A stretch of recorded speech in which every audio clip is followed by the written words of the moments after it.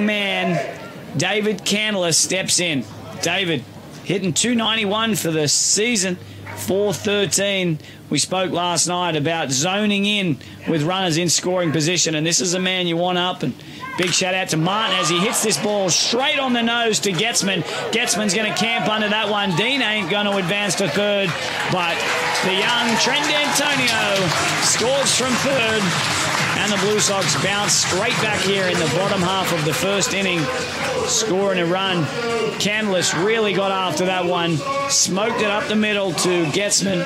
Obviously a routine catch, but it was far enough, as you can see here. Just zones in. He knows all he needs to do is put it in the outfield somewhere, and that's going to score, and drills it to Getzman.